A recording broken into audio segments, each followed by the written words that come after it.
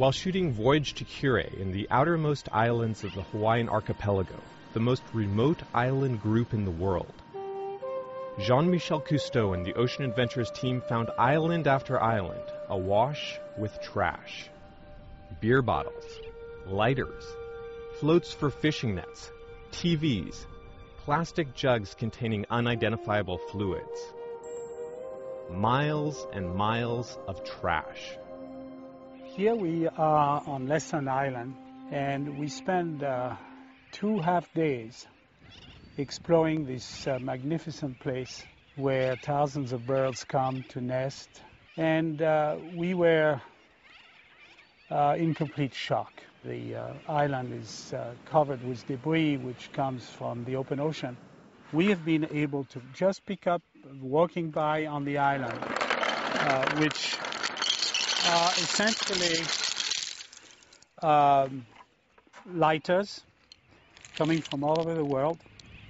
Here's one with fluid still inside.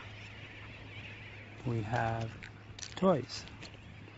We have vials with still stuff in it. Toy tires.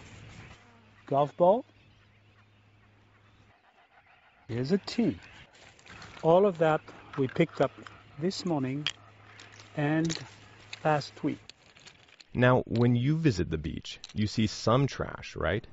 But not nearly this much. So why is there so much garbage on these beaches in the middle of the Pacific? The answer lies in ocean currents.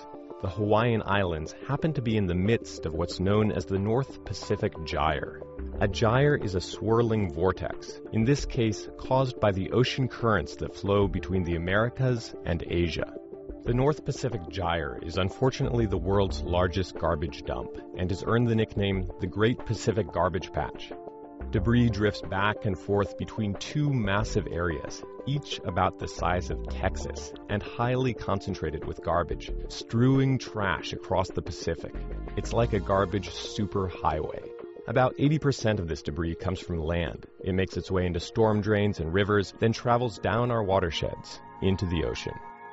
All this man-made material makes deadly trouble for birds.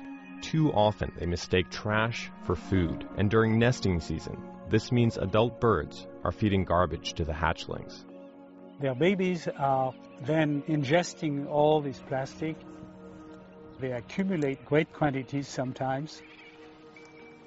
They, most of the time, will be able to regurgitate it and get rid of it, and sometimes not.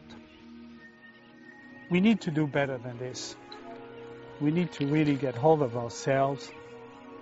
Children toothbrush, adults, mascara,